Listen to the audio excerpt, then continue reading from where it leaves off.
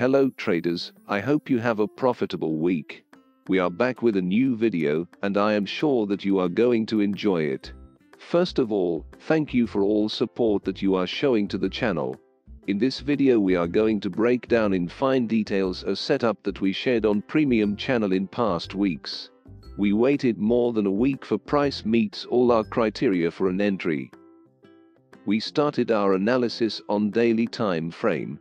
The first thing that we must always do is to check market sentiment if we are in bullish trend, a bearish trend, or sideways. In order to define that we are going to highlight the structure, we noticed a clear uptrend with higher low and higher high. Then we noticed a break of last higher low, also called the break of structure. This is a sign of a trend reversal. After the break of last higher low, price almost every time make a pullback, and is exactly what we are showing in this chart. Now you are going to ask, where the pullback will end? Every setup is different and similar with each other in the same time. We have three scenarios when the pullback might end. The first one at previous support that now could become a resistance level. Make sure to like and subscribe. This encourages us to make more helpful videos.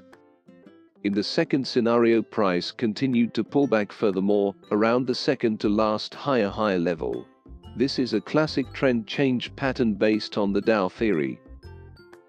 In the third scenario, price pullback 100%, creating in this way a double top pattern.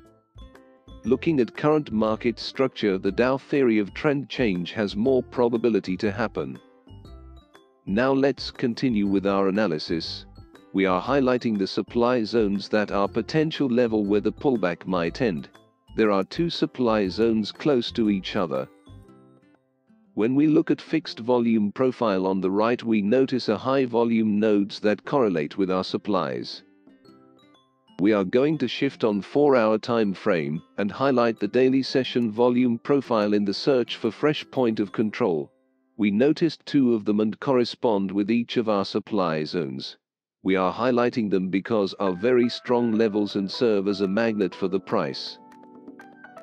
Another aspect that you must look is the value area of the fixed volume on the right. We have marked it with a rectangle. Price tend to visit these areas. In volume profile analysis, the value area measures where the most buying and selling volume took place. More, the volume profile theory says that 70% of all asset prices will cluster around the value area. The edge of value area zone can serve as support or resistance. In our chart, the upper edge of the value area correlate perfectly with the edge of second supply zone. Price continued to pull back and touched the first supply zone. We had an engulfing candle right after the touch. Is it enough? There is no definitive answer because depends on other conditions. In some scenarios, price has meet all our criteria and we need only candle rejection to confirm a trade, but in some others, as this one for example, we need to shift on lower time frame to check the structure. We shifted on lower time frame to analyze the structure. Even though price made an engulfing pattern, the trend inside the pullback move is still bullish. We have illustrated it with simple lines. Entering a sell trade in this moment is risky and immature, because you never should enter against the trend without reversal confirmation, as we mentioned in the beginning of this video. So, we waited. Price continued the pullback with high strength and touched the edge of the first supply zone. We still don't have any confirmations to enter the next supply, and the point of control are very close and has high chance of touching them. Price reached the second supply and touched the point of control and rejected this level. Still, the trend inside the pullback is bullish, and our duty is to wait again, even though sometimes it gets a little frustrating. We saw that price continued in upside direction, but with less strength than before.